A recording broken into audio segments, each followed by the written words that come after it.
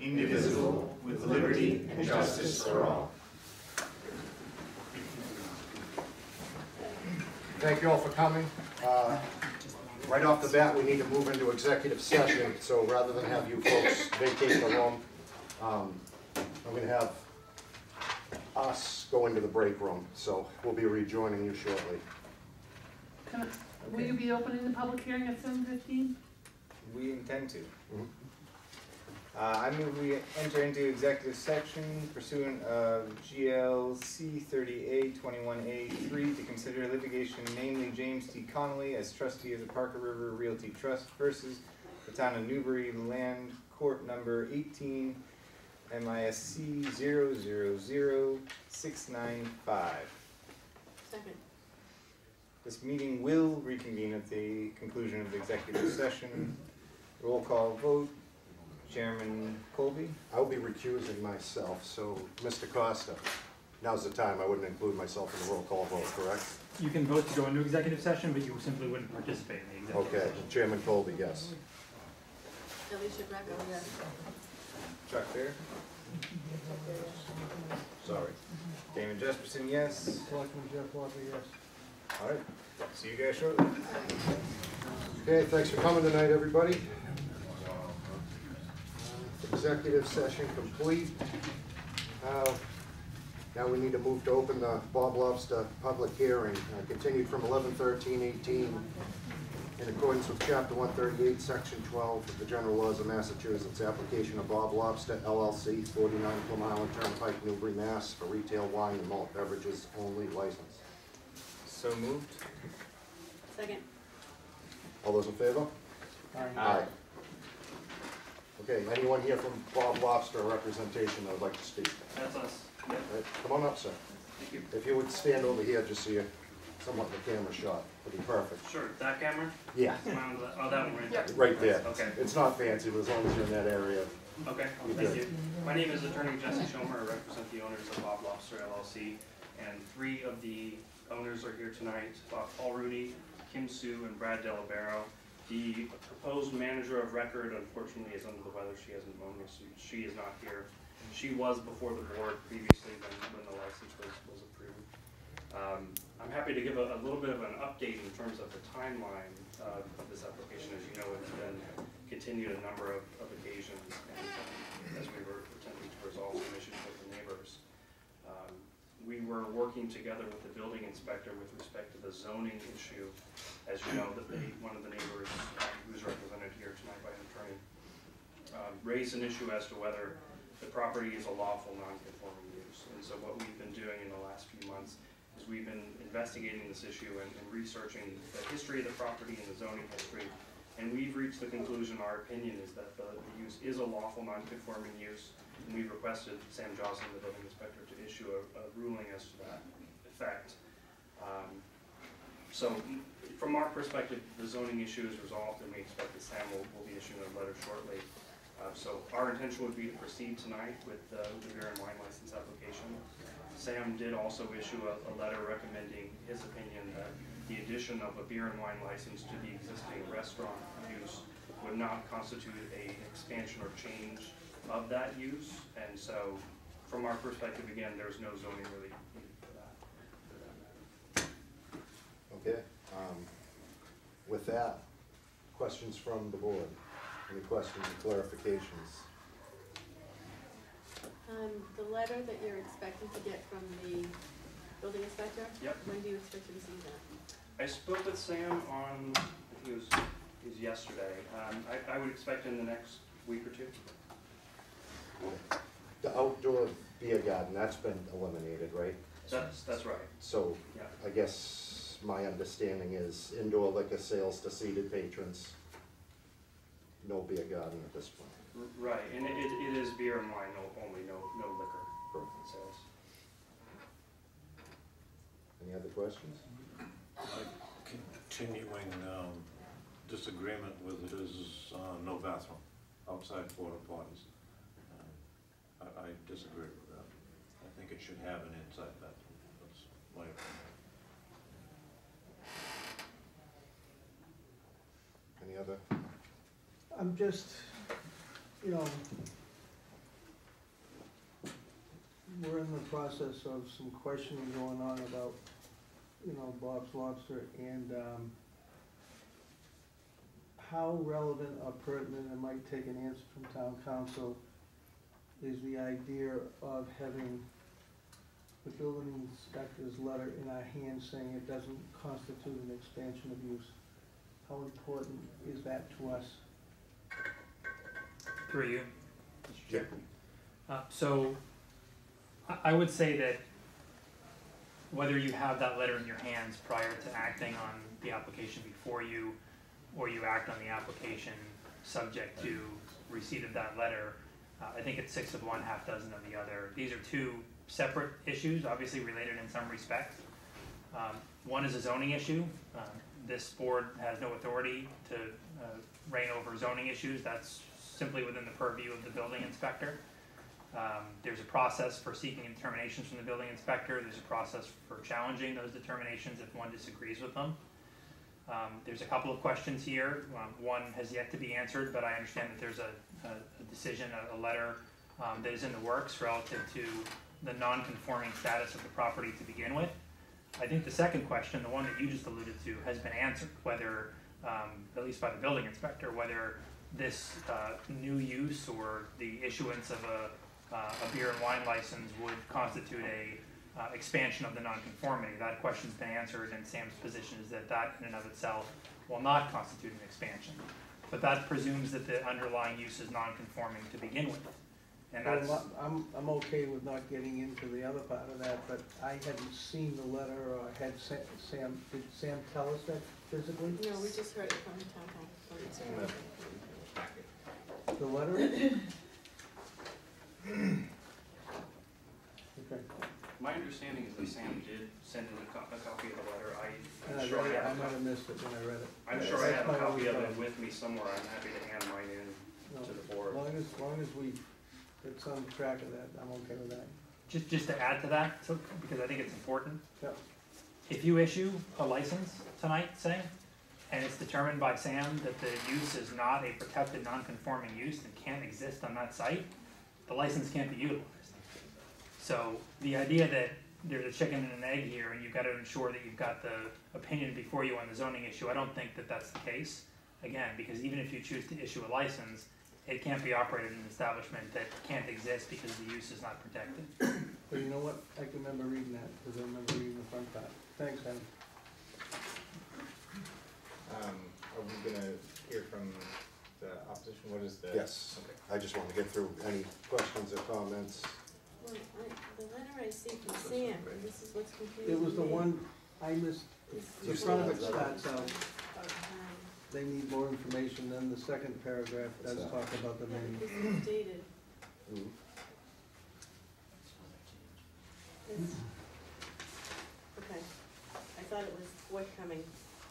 I'm sorry, you kind of threw me off There's a little bit. I two thought there different was an letters. additional Yeah. letter coming. Okay, There is another. There is another another. letter coming, but this one is the one that says it's not a change in Okay. use, which is what I think is one of the principal things before us right now. Yep. so the letter that we do not have, what does that say?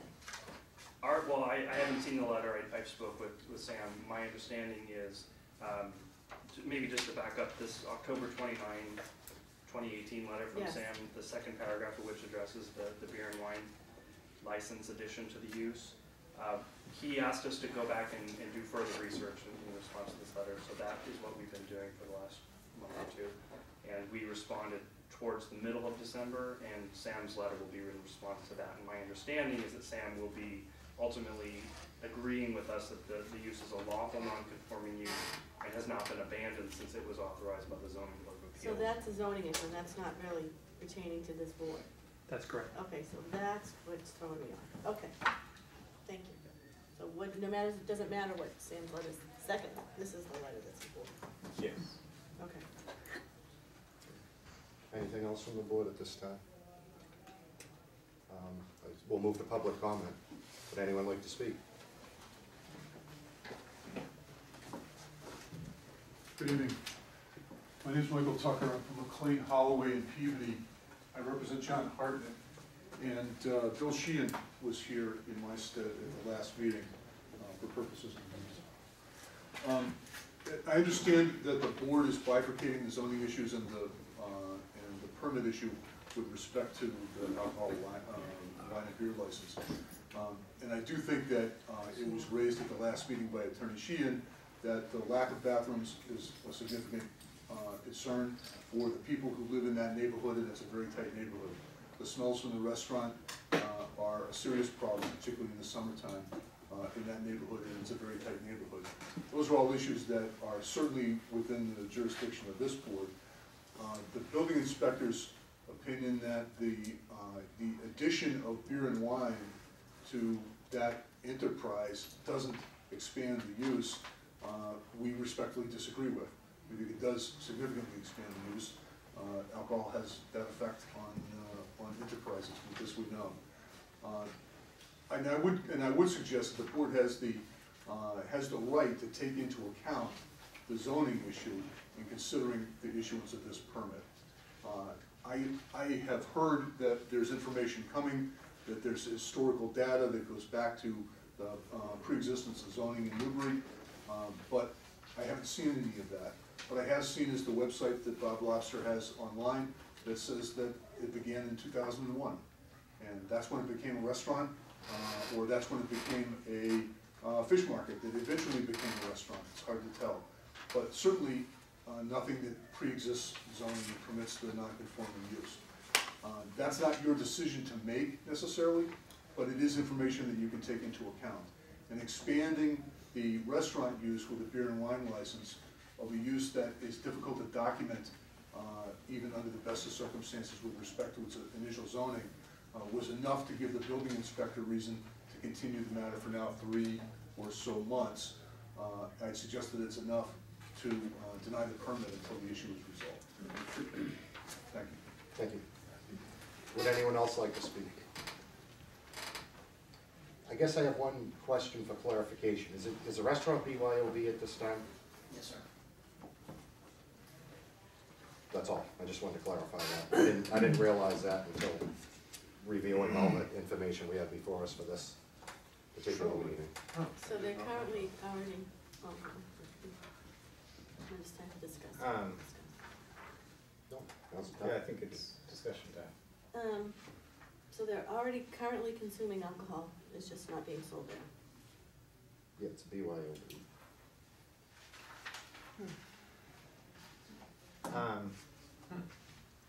My feeling is that Bob Lobster has gone through considerable outreach, you know, because we asked, when they first came forward, there were objections from the neighbors.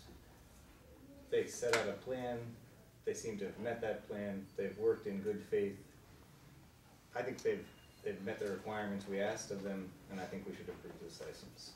If the ABA decides that they object to the bathroom issue, or zoning comes down in a different place, as Adam said, the license won't be valid. So I think we're at a place where we can approve it in good faith, and if there's another legal issue or hurdle that's gonna stop it for some reason, we'll let that be the one that stops it, because what we have asked, they've accomplished in good faith, and I think they have earned the right to their license. I kind of agree from a different reason with Damon in the respect that our building inspector has stated that it doesn't deem to be an expansion of the menu, so it doesn't really, following up on the footprint of the words of the building inspector, then it doesn't offend me to okay the beer and wine license. So currently the BYOB, and this is probably a question for you guys, is that limited to just beer and wine, or is that hard alcohol as well? We haven't seen any hard alcohol on the premise. I haven't seen that. I've only seen beer and wine. It's in slight moderation. It's definitely something that we'll be able to control, much more when it's when we do have a beer and wine license. Any other questions or thoughts? I'm stuck on the bathroom issue. Right. But that's a different, that'll be answered by us. Does everybody feel like they have all the information they need to make a vote tonight? Yep. Okay, Motion to approve the license? Second. discussion. Seeing none, all those in favor? Aye. Aye. Opposed? The ayes have it. So, I know you folks have, expressed a willingness to work with the neighbors in the town if any issues arise, and you seem like a good and responsible group of people. I wish you luck. Thank you. Thank you very much. Appreciate it. Motion to sign the ABCC license? Second. All those in favor? Aye. Motion to close the public hearing? I move to close the public hearing. I'm just making that motion. I'll second it. All those in favor? Aye. Sorry, I wasn't asking for it that time. Just doing it.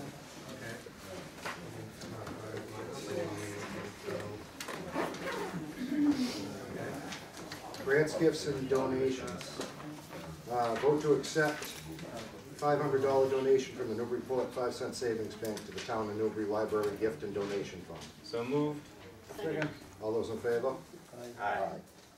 $500 donation from Newbury Port 5-cent Savings Bank to the Town of Newbury Police Department. So moved. All those in favor? Aye. Aye. $250 donation from Tracy and Alan Lamport, Green Street. Motion to accept? Second. All those in favor? Aye. Aye. I'd like to thank the Newburyport 5 and the Lamport family of Green Street for their generous donations. Yes, I think we should send them a letter to that effect. Yeah, a thank you note. Okay, motion to send thank yous Second. for these donations. All those in favor? Aye. All right. We have Green Communities. Are we ready, or do you need a few moments? We're almost ready. We have stuff to work on, so that's okay, take your time. All right, we have some one-day liquor licenses. I am going to recuse myself from these. Just give me Do you want me to time. read? I can read, of course. One-day liquor license, Mercury Brewing and Distribution, Old Newbury Christmas Tree Bonfire at Tendercroft Farm, 108 High Road, Newbury, Saturday, January 12th, 2019, from 3 to 9. Motion. Second. Any discussion? One. All those in favor? Aye. One-day liquor license, Caleb Noble, DBA Saintly Cider, Old Newbury Christmas Tree Bonfire, Tendercroft, January 12th, 2019, from 3 to 9 p.m. Motion. Any discussion? All those in favor? Aye. Aye. One-day liquor license, Dan Clamp, DBA, 1634 Meadery, Old Newbury Christmas Tree Bonfire, January 12th, 2019, 3 to 9. Motion. Second. Any discussion? All those in favor? Aye. One-day liquor license, Grape Island, DBA Mill River Winery, Old Newbury Christmas Tree Bonfire, Tendercroft Farm, Saturday, January 12th, 2019, from 3 to 9 p.m. Motion. Second. Any discussion? Aye. All those in favor? Aye. Aye. Anyone got any coffee? I know. Yeah, Jay, I can put that in there, right? Yeah. I think we're good. Are you ready? Hey, I'm ready, yep. Is it okay if I sit here? Yeah. Or, Yeah. okay, so, thanks for having me tonight. It's a pleasure to be here in Newbury. My name's Neil Duffy. I'm the Northeast Regional Coordinator for the Green Communities Division for the Mass Department of Energy Resources. And I'm here to talk to you tonight about the Green Communities Designation and Grant Program and the potential for Newbury to become a designated green community in the Commonwealth. So just briefly, the Green Communities Division, just so you know, it's important to understand that we think of ourselves as the clean energy hub for all Massachusetts cities and towns. So a lot of what I do and what we do revolves around the Green Communities Designation and Grant Program, but we do have other programs and resources, so you should consider me and our office a resource for the town, whether or not you're a designated green community. Certainly, I work for you as much as I work for the designated green communities. The way that we provide resources is that we, for the most part, provide funding and technical assistance. And that funding and technical assistance usually goes towards clean energy, energy efficiency projects, EV, electric vehicles, charging stations, and projects at municipal and school buildings. So some of the other programs that we offer, this is a brief list, but I'll get into the designation and grant program. We do also offer meta grants, which are municipal energy technical assistance grants. Those tend to fund feasibility studies, so if you were thinking about like a microgrid or a solar project or a solar and storage project in Newbury, we could fund a study on the feasibility of something like that. Through these meta grants, we also provide technical assistance to help cities and towns become green communities, and Newbury actually has one of those grants right now with the Merrimack Valley Planning Commission to help you become a green community if you wanted to utilize that. We also are just wrapping up an LED streetlight grant program where we reduce the cost of converting your streetlights by about 30%. And then there's a online energy tracking tool that's available to all Massachusetts cities and towns, again, regardless of your green community's designation status. So the Green Communities Designation and Grant Program, currently we have 240 out of the 351 cities and towns in Massachusetts are green communities. We just named 30 new ones right before the new year. And we expect probably somewhere 20 to 30 more coming in 2019. So over 70% of the population lives in a green community at this point. We provide up to $20 million a year in grants and loans to the communities that are designated. And the way it works is you have to meet certain criteria, and when you do, you're designated as a green community, and then that makes you eligible for funding that non-green communities are not eligible for. These grants go towards energy efficiency improvements in municipal and school buildings. Just a little bit of a idea of where we are now. We've provided over $100 million in grants, providing over $14 million in savings a year for the cities and towns, and a whole lot of projected energy savings and emission savings, the equivalent of taking about 3,500 houses off the grid or 7,500 cars off the road. Just to give you a sense of what some of your neighbors are doing, you are surrounded by many green communities. These are the ones to your north, but also to the south. You can see that like Newburyport and Amesbury have been in the program for a bit longer. They've been able to take advantage of not only their designation grant, but also annual competitive grants year in and year out. I'll talk about that in a minute, but Salisbury, Merrimack, and West Newbury have been in the program for a lot shorter period of time. Merrimack was just designated a couple weeks ago. So the way it works is if you were designated as a green community, each city and town is provided a designation grant, which is $125,000, and then there's an adder based on the population and per capita income. And so in Newbury's case, it will be approximately $134,000 would be your designation grant. Once you spend down your designation grant, you'd be eligible to apply for our annual competitive grants, and those have a ceiling of $250,000. Again, these grants tend to go towards energy efficiency projects in municipal facilities. So, how do you become a green community? There are 5 designation criteria. I'll go through them one at a time. And if you have questions at any time, feel free to ask. The 3rd and the 5th criteria I'll go into a little bit more detail because those are the ones that require a little bit more work and a little bit more explanation.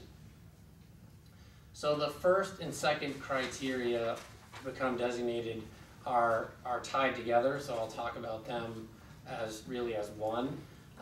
Criteria number 1 is that you need to provide as of right siting for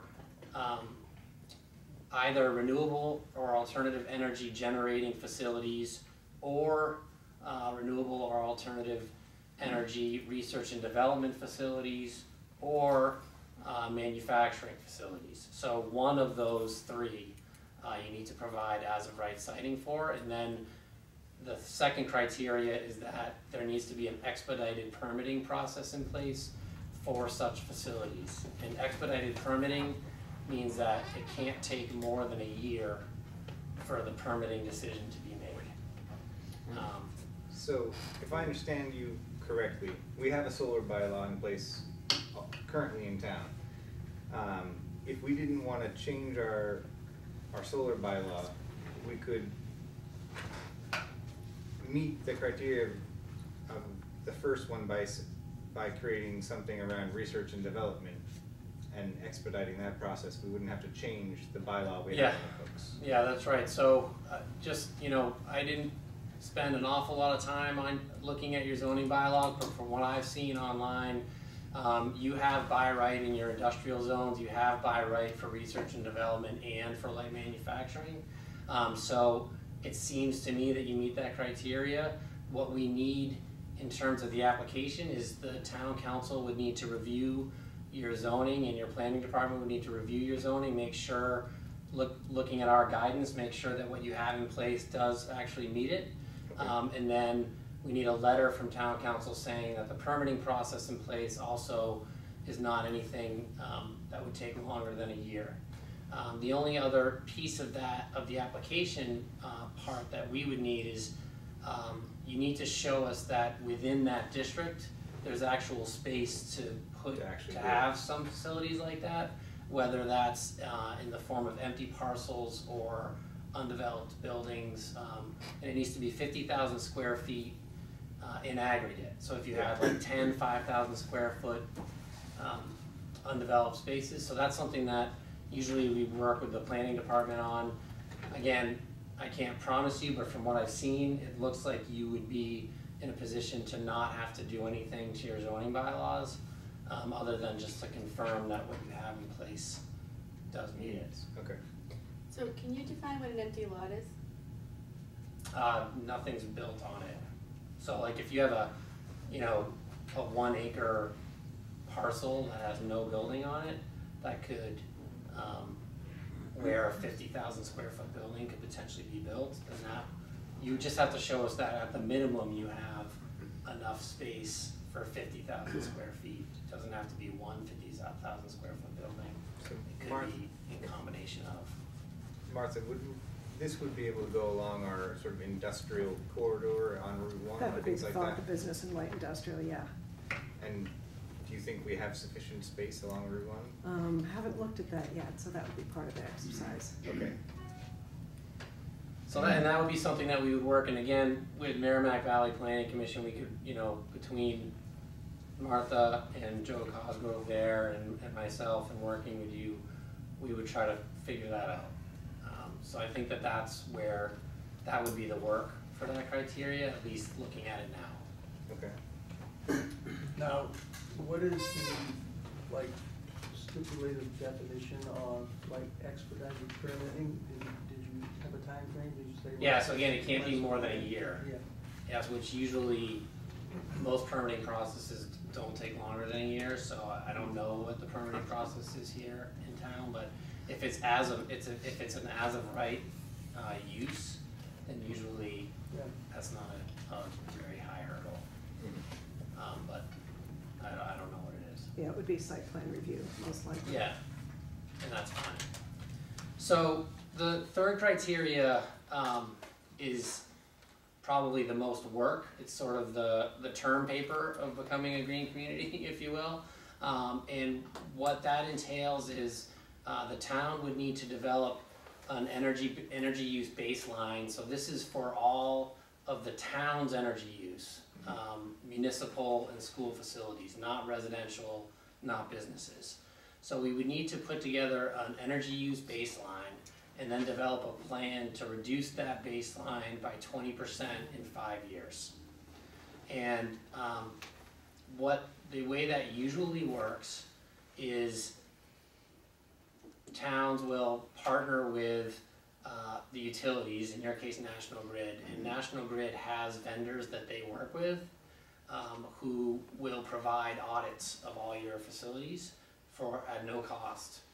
And those audits can usually identify a lot of the potential projects to identify the savings that you need. So that's sort of the typical process that we go through. The other part of it would be to be working with the town and the facilities folks in town on anything that's been done or maybe planned. So the other part of it is that your baseline can go back 2 years. So if you've done anything recently that you want to take credit for, we allow you. So if you are applying in 2019, your baseline could be 17. Yes. So we would allow you to take credit for that. The only other part of it that I would mention for Newbury is that being part of a regional school district, you don't have to include the regional school district. I would recommend at least thinking about that and considering doing that and including them. But you could, what some do in regional school districts is they'll only include like the Newbury Elementary School, but they won't include the middle school and the high school. So that would be something to discuss further, but the advantage of including it, for one, is there may be a lot more opportunity at those buildings. They're probably huge energy users. And then Rowley's also considering becoming a green community. Salisbury is a green community. So if your 3 towns all were green communities, and you all included the regional school district, you could potentially be applying for $750,000 grant for those buildings. Okay, so we can apply sort of as a joint application, as long as all the towns include the school district. Yeah. If 2 out of the 3 do, you could apply for a $500,000 grant. So I think the practical advantage to this path potentially could be that, as I said, those buildings are big users, and if there's a lot of opportunity there, it may make putting your plan together, it could make putting your plan together easier, because if there is a lot of opportunity in those buildings, then those buildings would account for a lot of your energy use. So that would be something that we'd have to look into. So currently Newbury Elementary, well, all 3 of the campuses of the regional school district reside within the boundaries of the town of Newbury.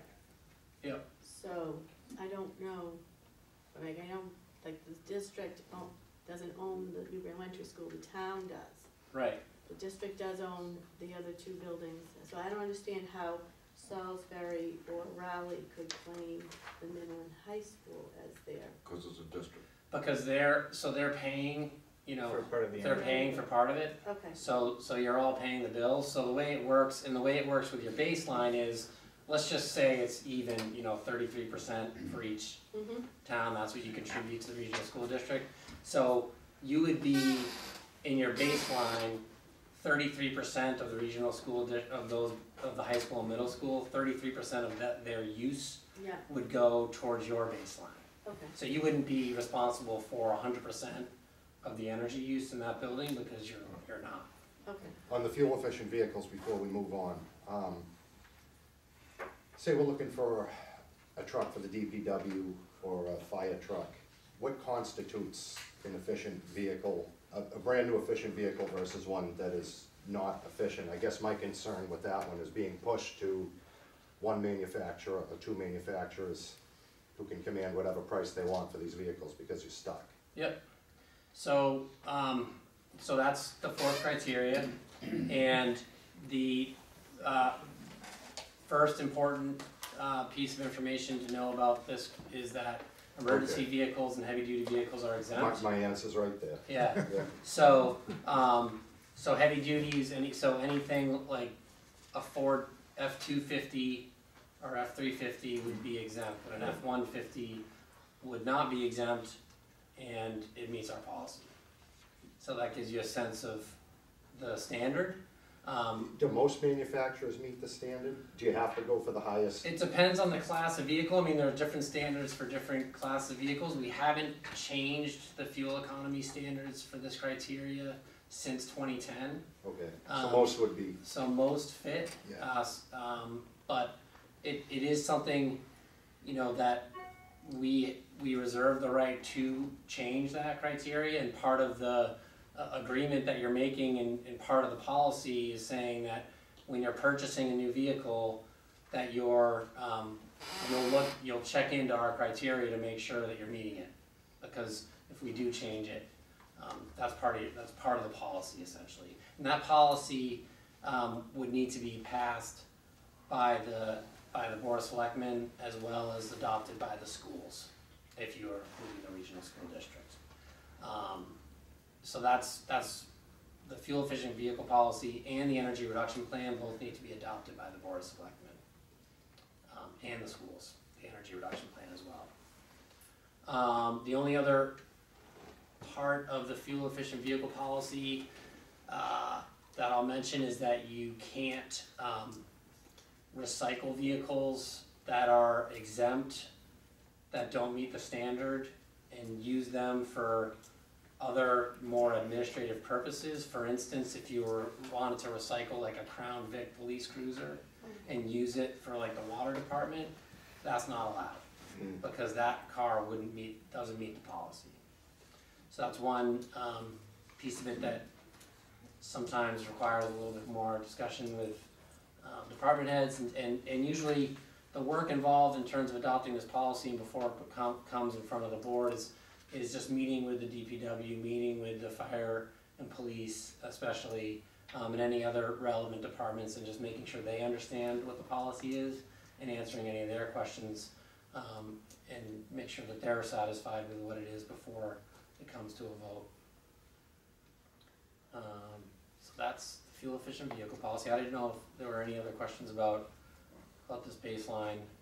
Like I said, this would be the most work, and this is where the technical assistance with MVPC would really come into play. And as I mentioned, that technical assistance, because Martha had, sort of put your name on the list now almost 2 years ago to have that technical assistance available. It's available to you now, which is great. So you could start very quickly in terms of putting the baseline together and everything. So for the water department, we also have a quasi-water department, it's not town of Newbury. Would that work the same way that? Is it a separate authority? Yes. District, separate district. Separate, completely separate tax ID and everything? Yes. Yeah, so they wouldn't be included. Okay. Yep. So the fifth criteria, and this also requires a little bit of explanation. So the statute, it says you have to minimize life cycle costs for new construction in town, and that's the way the law was written. But really the only way that we know of to do that is to adopt the stretch energy code. So right now, there are 250 cities and towns that have adopted the stretch energy code, so 240 green communities. That extra 10 are, most of those are folks that are hoping to become green communities this year who adopted the stretch energy code very recently. So again, we're talking about over 70% of the population now lives in a stretch code community. What does that mean? That means it's really expensive to build a house. No, That's where that's not what it means. So let me talk a little bit about what it means. So what the important, really important two things to remember about the stretch energy code is that it only applies to new residential construction and new commercial construction over 100,000 square feet, or new commercial over 40,000 square feet when you're talking about conditioned spaces like supermarkets or labs. So any additions, renovations, or repairs would not be impacted by adopting the stretch code. So anyone redoing their kitchen, their bathroom, adding on to their home, nothing would change for them in terms of how they have to comply to the building code. But new homes would have to comply to pressure tests and all these things. Yeah, so I'll tell you a little bit about the difference between the stretch and the base. So currently, right now, if anyone who lives in Newbury who wants to build a new home, to comply with the base energy code, you have two options, and those are listed on the bottom here. So you have the prescriptive path on the left, which is essentially you have a checklist of compliance measures, and it also requires some inspections during and after construction. Those inspections are usually done by building professionals called HERS raters, Home Energy Rating System professionals. So that's the prescriptive path. So checklist of compliance measures means, you know, you need a boiler of a certain efficiency, you need insulation of a certain R value, that sort of thing. The performance path requires also those inspections during and post construction, but it requires modeling before the home is built and by a HERS rater, and it requires modeling after that home is built, again by a HERS rater, and the modeling will predict the performance of the home, and then at the end of it will confirm that the home is performing as needed. And so that, again, those are the two paths that are available for anyone who wants to build a new home here in Newbury. And what the stretch code says is that you can only follow the performance path. And so in terms of the level of performance that the home has to meet, it doesn't change. It's just that you have to follow the performance path. One thing I also did notice in the materials was our regular code, for lack of better terminology, meets the stretch code that was introduced 5 years ago. Yeah, so the stretch code, so the energy code changes every 3 years. Right, okay, then it was a 3 year. And so in the stretch code is based off of the base code. Mm-hmm. So in 2009 was the first version of the base code where we developed a stretch code, and that was quite a stretch. It did include renovations and additions, and you know, it was more expensive. It was a bigger difference. It was almost like a separate code, more onerous for building inspectors, that sort of thing. In 2012, the 2012 version, the base code, the stretch code of 2009 basically became the base code, and there was no new stretch code. So essentially they were the same.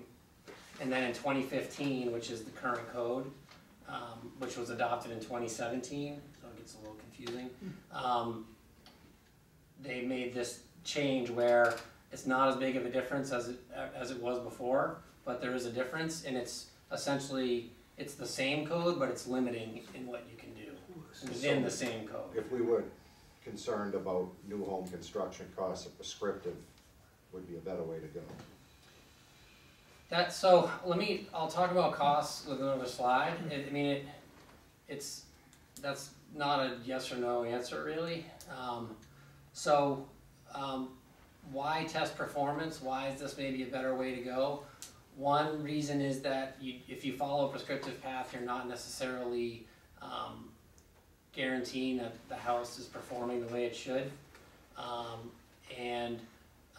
The HERS raters are providing this third-party verification. The other reason is that some builders prefer to follow the performance path because it actually, believe it or not, provides some flexibility. Where the prescriptive path has requirements that you have to do, the performance path looks at the home as a system in a more holistic way, and so you don't necessarily have to put insulation in all the places that you would have to in the prescriptive path, as long as you're meeting that HERS rating that is required. The HERS rating, who pays for that? The town, the state, or the builder. homeowner? The builder would. Yeah, so if you assume that is passed on to the homeowner, then the homeowner, but it's the builder's cost. And so, and I'll do a cost breakdown in a minute. So a HERS rating, the required HERS rating for a new home in the stretch code currently is a 55. The HERS scale, a score of 100 is based on a 2006 new home, and so a 55 is 45% more efficient than a 2006 standard home. Again, if anyone's building in Newbury right now following the performance path, they'd have to meet a 55. So the 55 is not a more stringent rating. It's just that you only can follow the performance path in the stretch code and you can't use the prescriptive path. So the HERS process, I'll just reiterate that what it requires is a HERS rater does some modeling at the beginning, that's step one. Then there are some in-process inspections, and then there are our final modeling process at the end. And part of that is a blower door test at the end of construction. So everything in the red box should be or is required in the prescriptive path. So again, the only extra steps are the modeling steps at the front and the back. So not only would you have the building inspector inspect, you'd have to bring one of these folks in to also inspect. You have as to do the that house now. goes up. You have to do that now. And so you would have to do it still. But So new home construction requires a HERS rating, insulation it requires, inspection now? it requires it during construction building inspections. It should be happening now with the prescriptive path. So the extra cost is not for the HERS rater throughout the process, it's for that added service that the HERS rater is providing with the modeling at the front and back. So, like I said, the people that are doing these inspections are usually HERS raters. So it's an added service that they're providing. So this is one cost slide and one example of a typical home that's heated with gas. And this is the typical home that comes through the Mass Save New Construction Program. These numbers were put together by ICF International, a consulting group that we work with that helps us with stretch code analysis and education. So there's sort of a lot going on this slide, but let me see. So if you look up on the top left, you've got like the target is a 55, and if you're starting with a 66, let's just say a HERS rater models the construction documents and says this home's going to meet a 66, then the adjustments that would need to be made to the home along with the HERS rater fee would cost the builder $2,600 more. The utility rebates provided and the benefits would be about $1,600, and so you'd have a net added cost to this home of $1,000. Then if you assume that those costs are going all the way to the home buyer, you know, they'd have a $97 more on their down payment and $77 more in their annual mortgage payment, and their reduced energy cost would be a little over $200. So your cash flow for the homeowner would be positive from year one. So this is for a gas heated home, typical single family home that goes through the new construction program. We've done similar analysis for oil, electric, and propane heated homes, and they all come with basically the same results where the homeowner is essentially cash flow positive in the first year. Again, if you're assuming that they're taking on the costs. This is definitely an example, and I'm sure that there can be examples where you could show that maybe in year one the homeowner isn't in a positive cash flow situation, but certainly in year two or shortly after that they would be. But this is one example of sort of typically how it would work and what the added costs are to get there.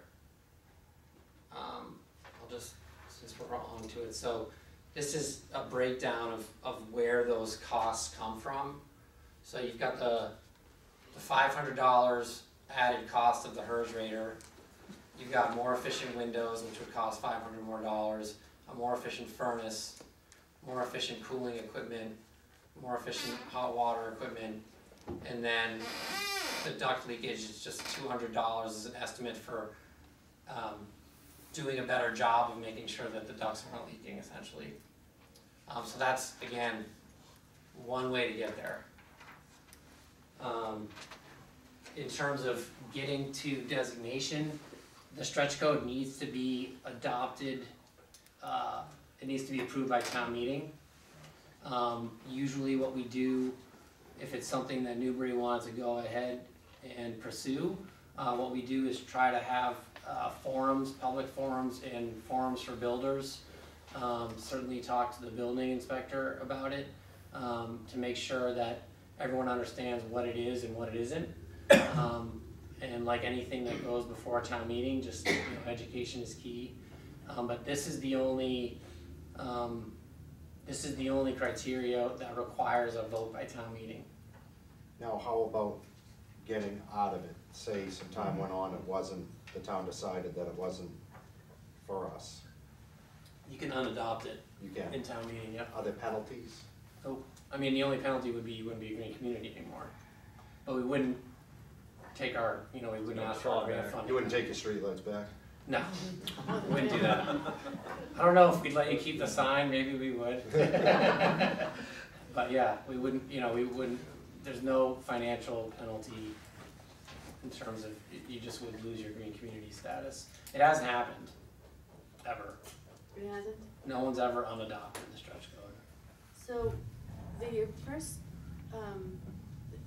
the slide back, when all the other towns around us, all those cities and towns that have adopted the green communities, like one, The closer up one? yeah, so they, like Newburyport, that, Salisbury, West Newbury, they all have this stretch code? Yep.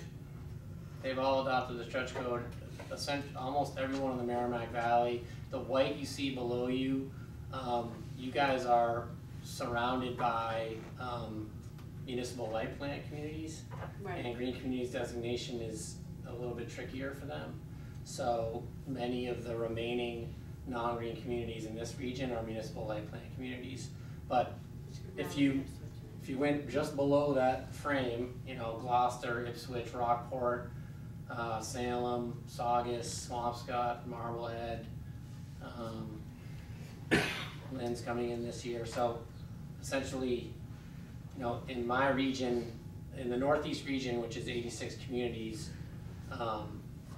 there are 14 that haven't adopted the stretch code. We have not. Have not. So I think the point to remember there is that unless you're talking about a builder who's only building in Newbury, for most builders, I can't say that, for most builders now, they don't seem to, it doesn't matter to them anymore. It used to, they used to care about it more, but now it doesn't seem like they care because they're doing it.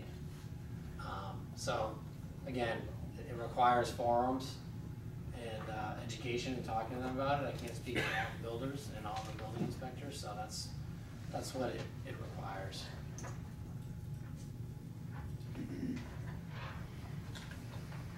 The Green Community Program is a concept. Was the original funding 200 million, did you say? So we are authorized to fund up to $20 million a year. Yeah.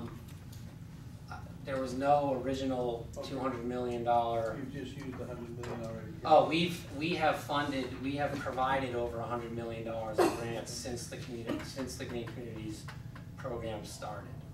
My thought was, when all the towns when all the states become green communities, will the program still continue to provide incentives? Yeah, it's a good question, and one that's asked often. I mean, certainly the more green communities that come in, the more competitive the competitive rounds will tend to get.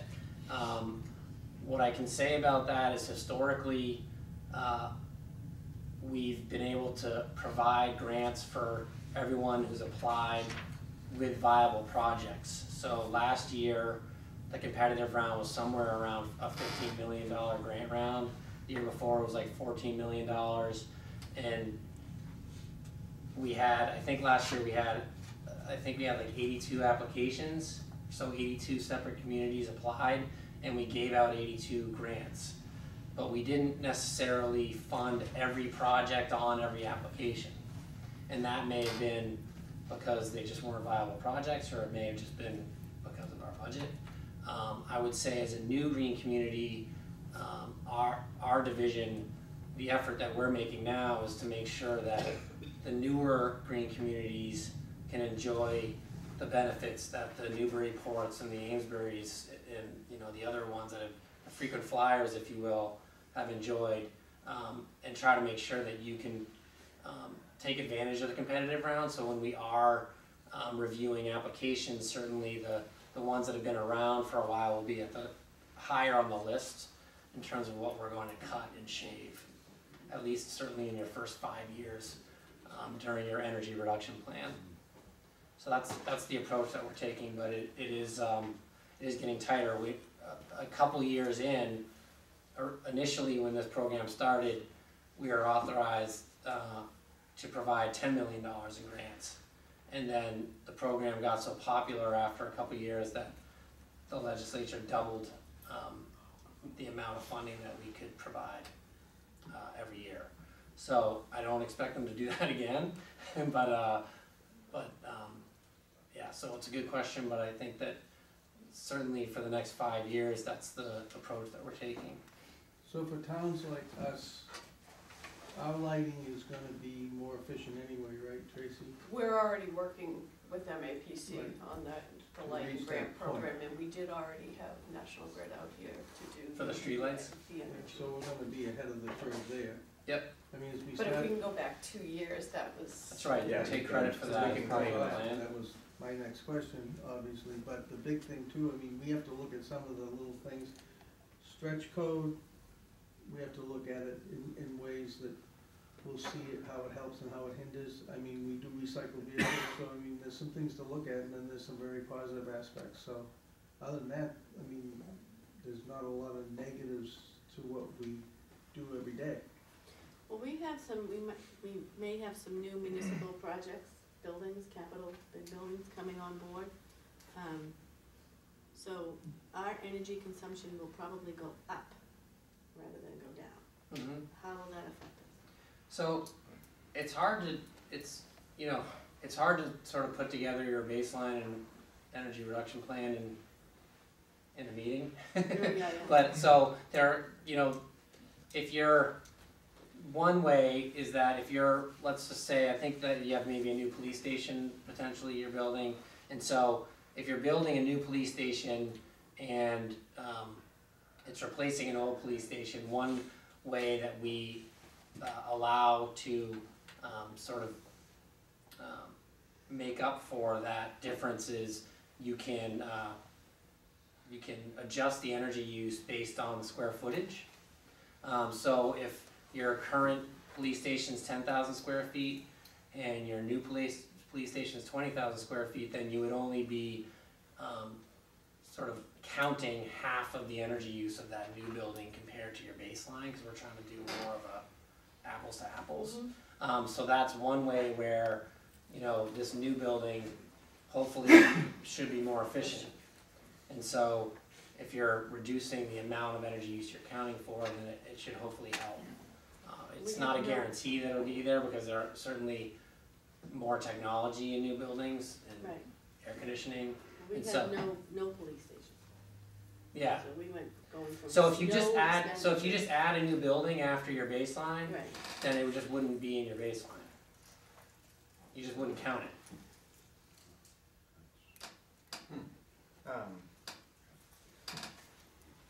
So if we decide to start pursuing this today, we wouldn't be committed to anything. We'd be looking at whether or not it was viable, and we'd start to have meetings with managers and things like that to look at the effects it would have on our community. So at this point, the question is, do we want to look at whether or not this fits our town versus adopting it? Because adopting it would be something that happens at town meeting, correct?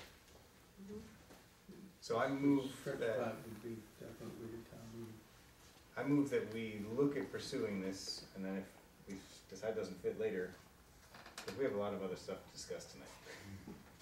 And there's a lot to think about and discuss about this Yeah. before it comes before town meeting. I'll second that. Okay, any discussion? All those in favor, any other questions? Do you have more? No, That wraps it up. not unless you have other questions. Any questions from outside?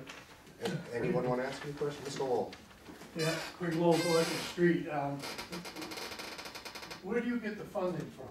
Where does your department get the money from? Yeah, good question. So it's, there are two funding sources mainly. There's the Regional Greenhouse Gas Initiative, which are also known as RGGI funds, and then there's alternative compliance payments, which are known as ACP funds.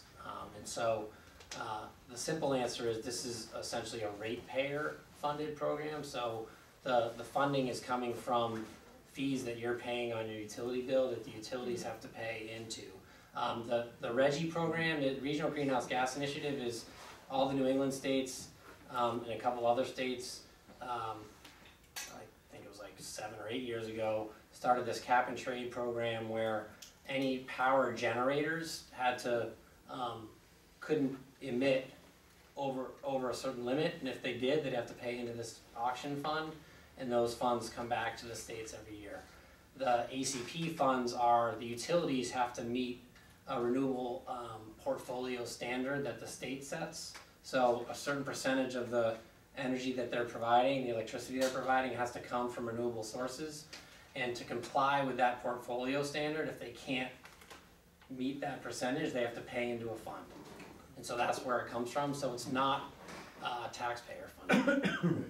I'm sure you're gonna have a lot more hearings on this. Oh, but yeah. I'd be interested to hear what a builder has to say about building a new house. Agreed. Yeah. Thank you. Good question, Chris. Any other questions? And it definitely sounds, to go along with what Chris says, that the information has to be, totally vetted, because it's gonna go to town meeting. So, Yeah, and the only thing I would add for anyone here or anyone who may be watching this meeting is that in terms of the stretch code, is that there is a decent amount of misinformation about the stretch code out there, because as I was explaining, there were different versions of the stretch code in the past. So if you go home and Google the stretch code or stretch code FAQ, you might get an FAQ from the 2009 stretch code. And then it'll say additions and renovations do fall under the stretch code. And so that can be problematic when you're, that's another reason that it's really important to educate. But I would just say that if there are any questions about the stretch code, I would urge people to definitely contact me or contact your building inspector and go to the source rather than do a Google search, because you're gonna come up with some conflicting answers there. Can you tell me what does the acronym HERS stand for? A home energy rating system. There it is. Any other questions from the audience tonight? All right, thank you. Yeah, thanks. We want to take the vote? Oh, yeah. All those, we had a second, right? Yeah. Any discussion? All those in favor? Aye. Point of order, what was the motion for, please? Just to investigate this further. Thank you. Thank you.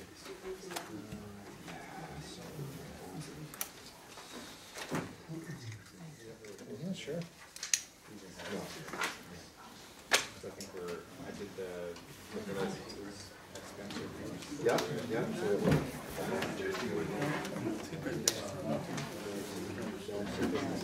Okay, review, approve, and sign. I'm gonna take one new business license, and then I think Marshall's here. So we'll have Marshall. Review, approve, and sign 2019 new business license application and new business license as follows. Dave and Carol Dempsey, DBA Plum Island Kitchen, 134 Northern Boulevard, Common Vic. Motion to approve license? Second. Any The, discussion? the purveyor is here. Oh, would you like to speak? Yes, well, I put in a simple business plan with that. It's just a, as you know, it's plumb crazy. It's been vacant for quite a while. And I come from the neighborhood. I own several pieces of property with my family. I'm building a house right now on the corner of 748 and Basin. I live in 648 in Basin. My sister and I own a house directly across the street at 131 Northern. We've seen a lot of plans come through. We've seen a lot of things. We're concerned about a vacant commercial building in the middle of a residential community. So we've spent a lot of time. My nephew Bill, who's going to be doing the cooking, has done a lot of cooking and is great chef. And, so we've really kind of spent some time in the community talking to them about what kind of business will be there. We know parking's been a big issue in the past. So one of the things that we've come up with, the theme we've come up with is really, it's Plum Island Kitchen, let us cook for you. So we really want to have it more of a takeout, where people can come and get entrees, order during the day and pick up an entree at night between 5 and 7 on the way home. And Billy, it's really about, you know, there is 7 parking spaces there with a handicap spot. And so we've talked to the community, we kind of looked at on Plum Island and said what's not here. You know, we don't want to compete with the restaurants that are there. We know Mad Martha's got a great breakfast and Beachcomber does well, and the Plum Island Grill. So we've kind of looked at what's not available. And we're going to the theme of being able to come in, do some self-service. We're going to like put a salad bar in, a soup station, a good coffee bar, and also have in the summertime have a self-serve, soft serve where people can come in and make their own sundae, or kids can come in and make their own sundae. Again, it's not a sit-down restaurant. We realize in the past, I've seen a 35-seat restaurant go in there and fail, and the community has really been burdened with parking and people parking people's driveways and on people's property. So we talked a lot, myself and my nephew, talked a lot about what would work there. And a lot of the community members, you know, the community area is very happy with this type of a theme. It's something that can service that end of the island, but it's also something that can service vacationers that come and they don't, you know, want to cook out every night, or they don't want to go to a restaurant, it's very expensive. You know, hopefully there'll be the norm of the island will be swing by the kitchen and pick up something for supper. So that's what we, you know, our theme is there. We're not going with a beer and wine license. We're not looking for a liquor license. We don't think that that's necessary. There's 2 very strong beer and wine retail vendors on the island, and there's no reason for us to try and compete with that business. So we're really looking to do a takeout service and you know, look to service the community in that way, minimize the parking, but also be a contributor to the community. One of the other things that we've talked about, we've talked to local artists about having a place where they can come in and put some of their stuff, the crafters and the photographers, and put it up there so that people can come in and see their works and possibly, you know, offer to buy that. So we're going to set aside an area for that as well too. So that's the theme. Like I said, we've looked at it for a while. We've watched that building come and go. We've been here with there's been some crazy plans about people putting in 2 condominiums and all kinds of stuff, and we just felt that this time, because we are so invested in the community, that would be a good time for us to really take control of what might be there and see if we can't make something work that's viable and collaborative with the community. I wish you all the luck in the world. Well, thank you. Thanks all. One question. Yeah. Since we've had some Plum Island overlay issues recently, how long has it been shut down? Well, it's been within the 2 years, so that's one of the things. See, what happened was, and that's funny that you said that, because we went through the whole thing. We went through the lawyers, Sam and everything. It took about probably 5 weeks to go back, and Sam submitted the letter and everything. It's been cleared as far as a non-conforming commercial use. But what happened was it went from, when the realtor was using it, she put in a certificate, and she did do her business, her rental business out of there and things. So it was never really shut down. She was intelligent enough to say, you know what, I'm going to keep the business certificate going in some type of a continue for usage. And that's really what worked it out. So we're not, it has never been abandoned for that two-year period. Very good. So. Relieved to hear that. Okay. All right, any other questions? No. Okay, thank you, thanks, thank you very much. All right. Is there a? I think we had a motion, so we're in discussion. Ready to vote? Yeah. All those in favor? Aye. Best of luck. Good luck. Thank you very much, thank you, thanks. I appreciate your reaching out to the neighbors and trying to mesh in. I think that's important for a business in town. Yeah, and to be successful in that area, I think that it's really something that's, you know, will be accommodated to the area. You need the community. Right. Yeah, Yeah. right. Right. Good luck with it, guys. Billy lives right across the street on 131, so he's gonna be overseeing it, and I'm right down in the corner, so if anybody has any questions, they can come see us. Absolutely. Sounds Okay? good. Thank you. All right, thank you, bye now. Okay, Marshall. Yes. I'm gonna recuse myself. Shockingly enough.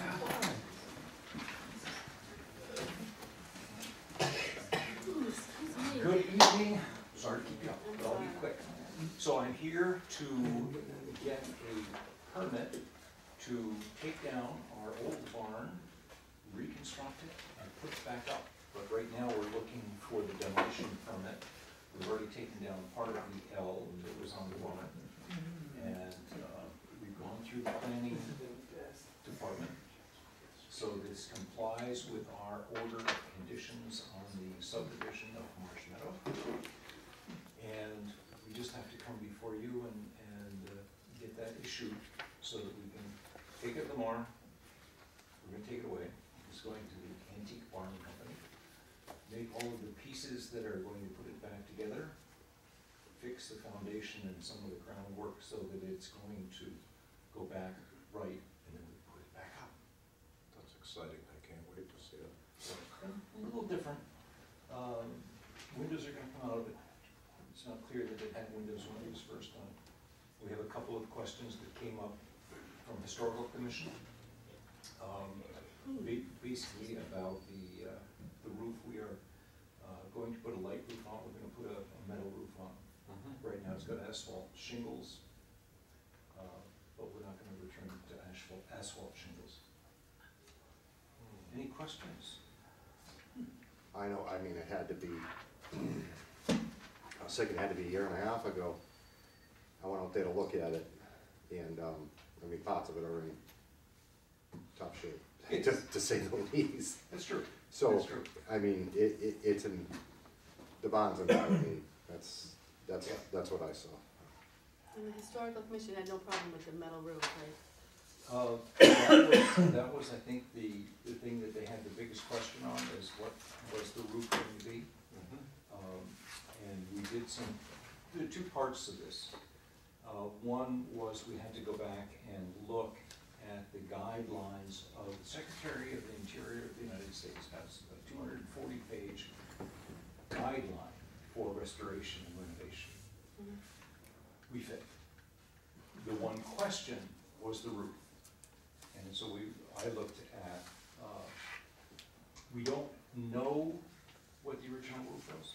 There is no photograph, there is no information about that. Metal roofs did exist, wooden roofs did exist. Which one was it? I couldn't tell you. But we chose to go with metal roof. One, it's reasonable. Two, it's light. And three, it does not violate any of the guidelines of the restoration and renovation guidelines from the Secretary of the Interior. And so, and I think we had members of the Historical Commission there, and one of them, the head of it, said, you should use this kind of metal roof. That's what he has on his roof, and we'll take that into account. And, you know, we're trying to do a decent job. I think I saw this before me, like when I first got on the board. So It's been a while. It's been a long time. It's been a long time. well, it's been since like 15, I think. What, that we, We've been trying to do this. we actually looked at a lot of different people who came to look at renovating it and did not have a good clue as to what they were going to do. And we finally got a guy that is a barn person whose business is restoring, taking down old barns. One of the things that he does do is he'll take down old barns, take them to his place and sell them, and then take them somewhere else and reconstruct them, put them back up. So we've got that whole thing, except we're having it taken down, all of the restoration done, and then taking it back and putting it up after we get the How long do you foundation. think it's gonna take? Just out of curiosity. That's a really good question. I don't have a clue. The guy says we can get it done within, Truly? Yeah. Oh, wow. But, you know, we've gotten wood, we took the L down, we've gotten wood, there's a lot of stockpiled stuff that he's got, that he's gonna take up to New Hampshire. You can see where things have gotta be replaced, you know, as it's opening up. You also see where things were missing. There were, for instance, in all of the bays of the barn, there were longitudinal pieces that were cut out when they put some of the renovations in, when they put cabinets in place. And so those will get put back in. Some of that other stuff, there are some modern lumber that we'll take out and replace, stuff like that. So Marshall, I'm just no, I mean, I was on the planning board, I think it was 2006 when you Yes, came you were. forward, and this kinda got changed a little bit in like 213, and we held a restriction, right, Yes, on the bond. yes. And what you're asking us for tonight is to be able to dismantle what's there so that it can be reassembled and put back up. Yes. All right, now, You need a permit for that? Yes. all right, and Marshall went before you already, right? Yes. Yeah, so he came before the planning board on December 19th, along with Mr. Pulaski, who is the antique barn company, and provided a very long and detailed verbal description of what he was planning to do, and clearly it's gonna be a labor of love. A couple things, and the board was satisfied once that discussion was done, that he was gonna be doing it in a manner that was consistent with the building restriction that you guys hold, and with the intention.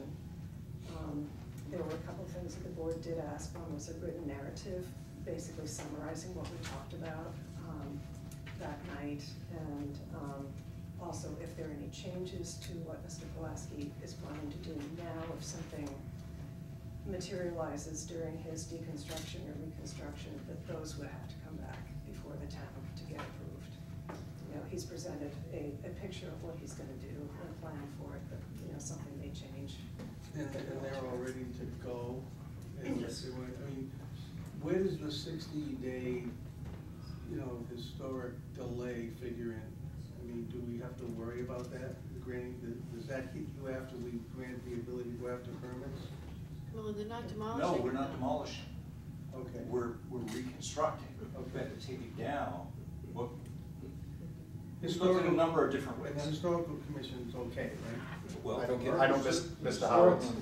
Yeah. Channing Howard, Chair of the Historical Commission. We have had no involvement in this event. All right. So, he's just looking to get going? Yeah.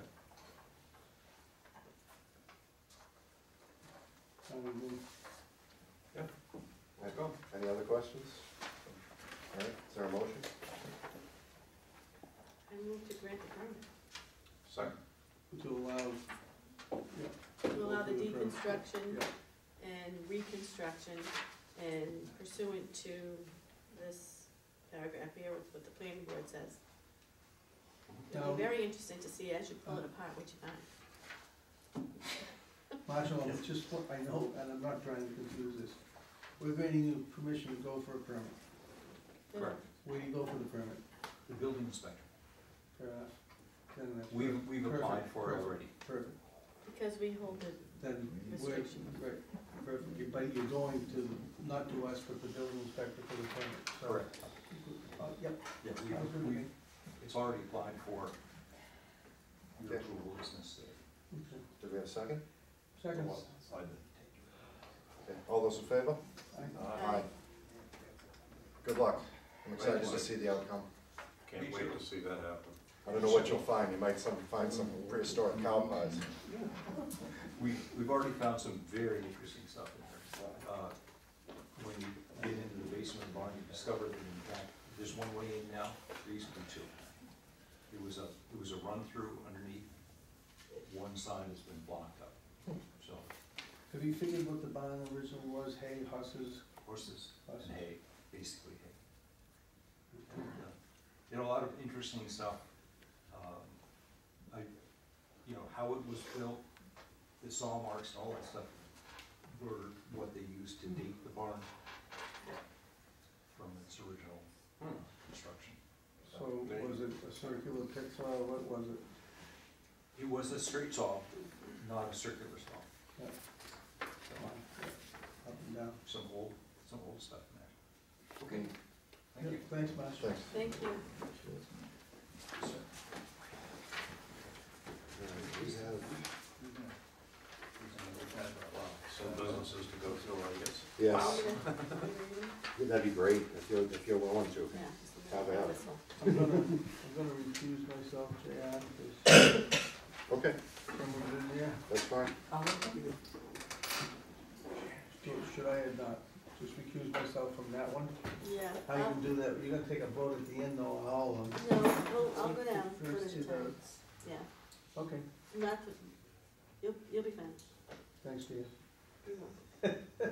Okay, So, for the record, Jeff's recusing himself from On the second one. On Right. just that. ads and loom.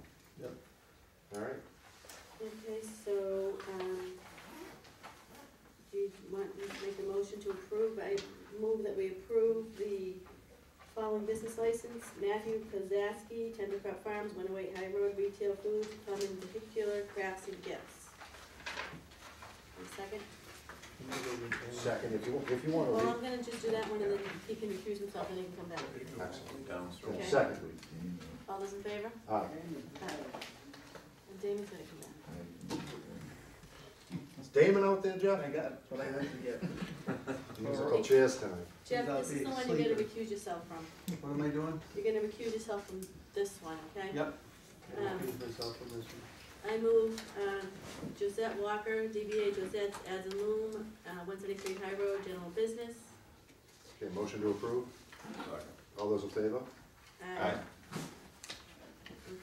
I'm just gonna read through them all. Now we Now can. I'm gonna read through them all. Anthony Barberis, A&M Motors, Inc., 4-6, Newburyport Turnpike, motor vehicle class 2. Mohammed Almandani, Ampet, Inc., 34 High Road, general business, auto marine, gasoline sales, automotive repair, sale of related goods. Vivian Anastasia Hurton, DBA Anastasia's Flowers on Main, 56 Main Street, general business floral shop.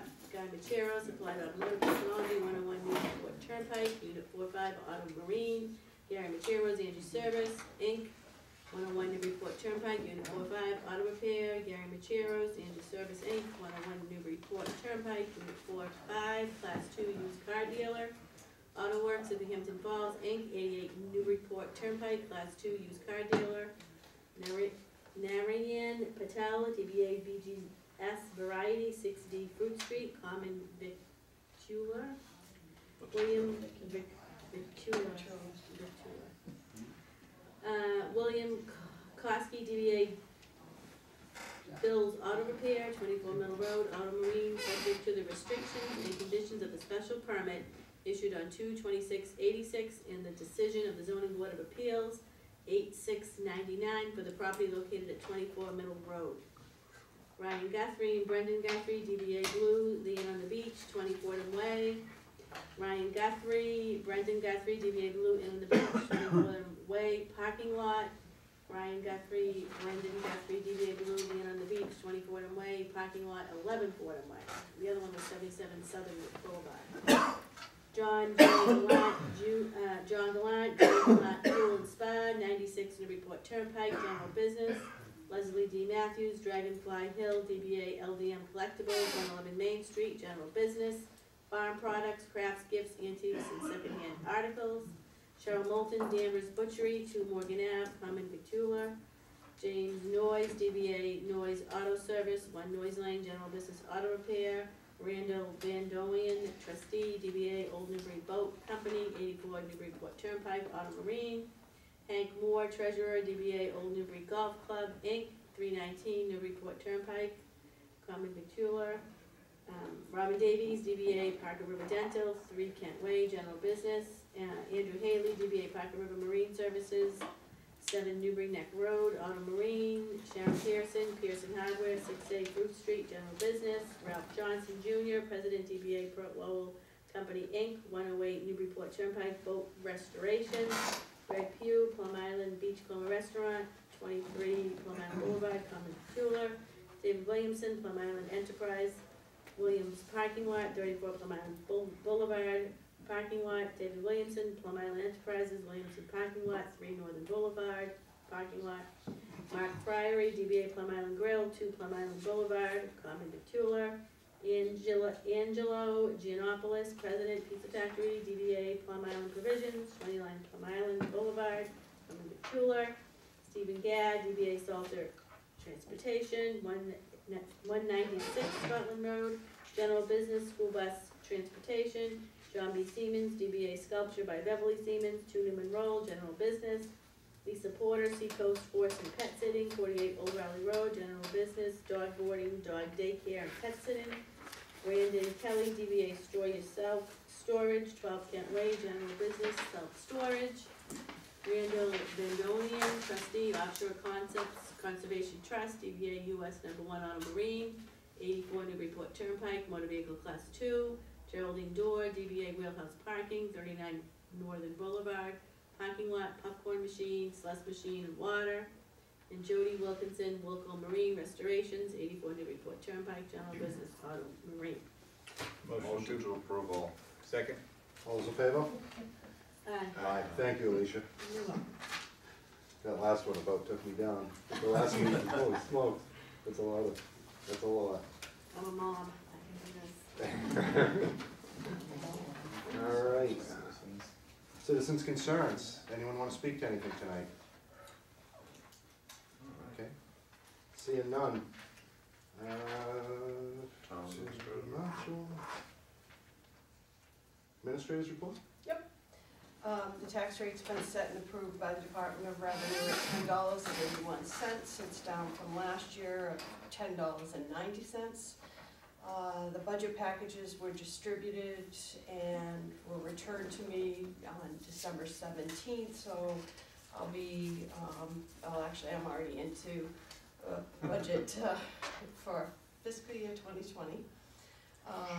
Would appreciate some guidance from the board as far as establishment of budget goals for that fiscal year. Do you have any input? I know my only input is, that right now, I think we need to focus on must-haves until we get a firmer grip on exactly where the police station's gonna land. I'd like the police station construction committee to be able to do a little more work and share with us a little more information before we exceed from anything that isn't a must-have. Yeah, I think focusing on our facilities problems is. That's actually really good. The thought of, if anything comes up that would have been ancillary right now, to focus on the goal. That's good.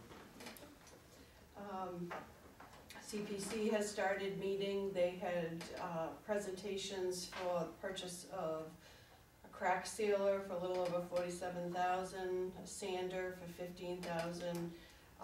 Rec committee presented a program for basketball courts for $105,000, and the fire department presented a project for a radio voter site at the Byfield water tank for $60,000.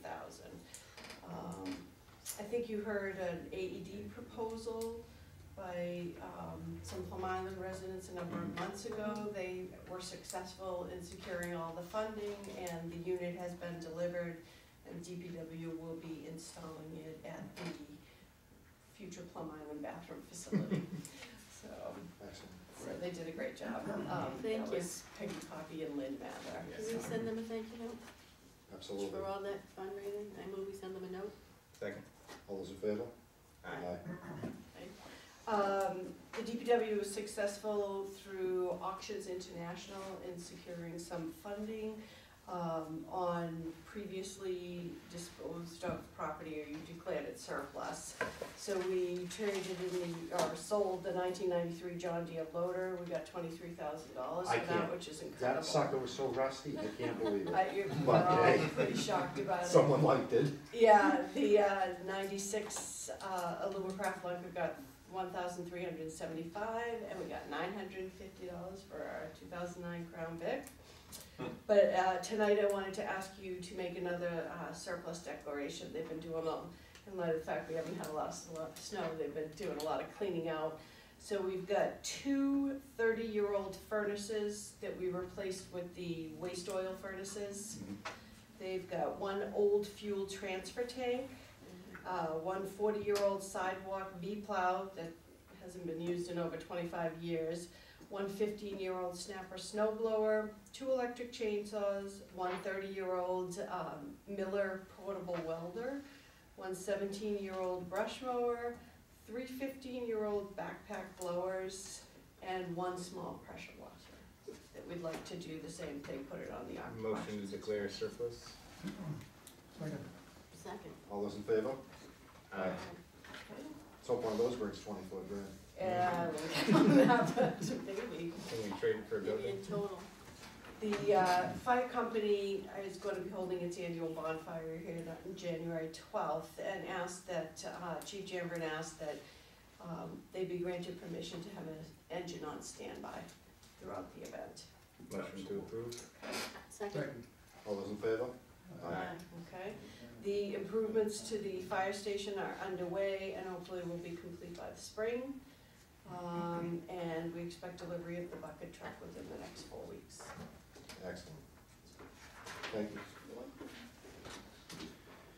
Okay, correspondence. We have more letters from Xfinity about programming that we will no longer have. Star India channels and the MGM TV channel updates, which, if I remember correctly, is Impact and a couple other ones I had never heard of. So we lose more from our cable programming. Raise the prices, cut the program. Price will go down, right? Yeah, I'm sure they didn't say that. Letter from National Grid dated 12/20/2018 regarding the yearly operational plan, brush and weed maintenance and control. And yeah, that was asking us if we had any input about where the use herbicides, essentially. That's what I took that letter to really be about. Yeah, and it looks to me like they're doing the railroad bed.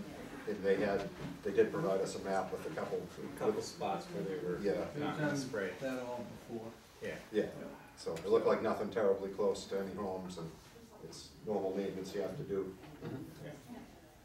Okay, Nice of them to tell us. right, review of meeting minutes. Motion to approve September 12th, 2018 Comcast public ascertainment hearing. Second. All those in favor? Aye. Motion to approve the December 11th, 2018 minutes. Second. All those in favor? Aye. Do we have warrants? We must. Motion to sign warrants. Sorry. That's gonna be a good stack too. All those in favor? Aye. It is. Meeting updates? Okay. So, nice holiday season, uneventful, I hope, for everybody. Yeah, Happy I'm New gonna Year, be everyone. going to the, next weekend, the municipal, Massachusetts Municipal Association meeting. And I met with the chair of the school committee. We went over all the, other cities and towns that are in the same boat as us. I don't know if you want to check the history, but the foundation budget review that reviews the school chapter 70 funding for public schools. The Foundation Budget Review Commission made their recommendation. It hasn't been voted on by the legislature yet, but of the recommendation, Triton gets 0. And there is another group of people that are, well, not people, but Districts? organizations, not districts, school districts, but organizations that are looking to increase that funding. But the bottom line is that it's gonna be over $1 billion that the governor's gonna have to put into public education, and I can't see that happening. So, of the recommendation for the Foundation Budget Review Commission, 40% of the school districts in the Commonwealth will receive nothing, and 60% of regional school districts will receive nothing. The reason for that is because it looked at 4 different criteria when deciding money. One of it was English language learners, low income, Households. 2 other things, and I forget the other 2 other things were, but the bottom line, the city that's getting the most money from the Foundation Budget Review is the city of Springfield, who is taxed with getting $98 million additional to what their school budget was. Someone there has a lot of club.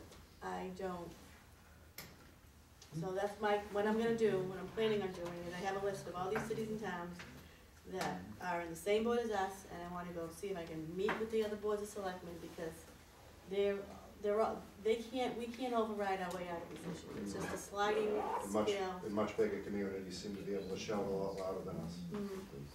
And so, anyways, that's what I'm gonna do.